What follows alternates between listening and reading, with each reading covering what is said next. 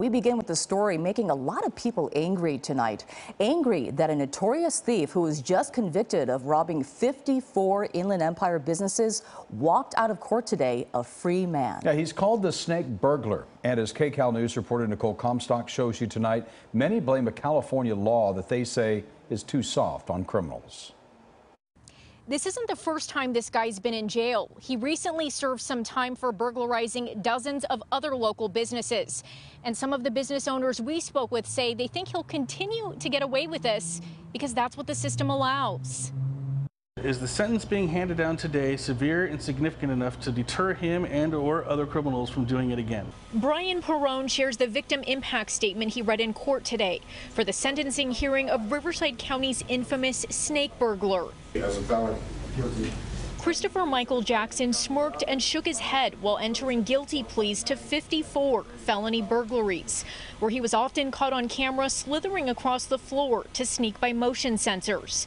He was sentenced to 7 months in jail, but got credit for time served. He's scheduled to be back out on the street the same night, although he was ordered to wear a GPS ankle monitor for the next 12 years. There's no incentive for him to stop it.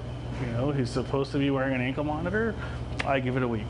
I mean, realistically, he's going to be back here somewhere doing the same things again. It was just 3 months ago that the snake burglar shimmied into Perrone's Delia's Grinders location in Orange Crest and hacked his way into the safe. Pay attention to who you're voting for, because the politicians in Sacramento are the ones that are creating these laws that are allowing these people to not be punished. Riverside County District Attorney Mike Hestron sent us a written statement that reads, "It is unconscionable that a habitual offender like Christopher Jackson can steal hundreds of thousands of dollars from hardworking people, admit to it, and legally serve less time in jail than the time it will take his hundreds of victims to recoup their losses." Hestron blames Prop 47 and AB 109 for the revolving door of so-called nonviolent offenders.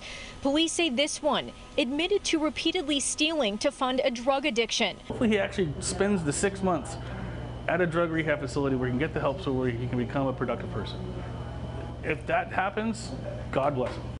And Jackson was also ordered to finish a 6-month-long residential drug treatment program, in addition to paying back restitution of over $158,000 to all of his victims.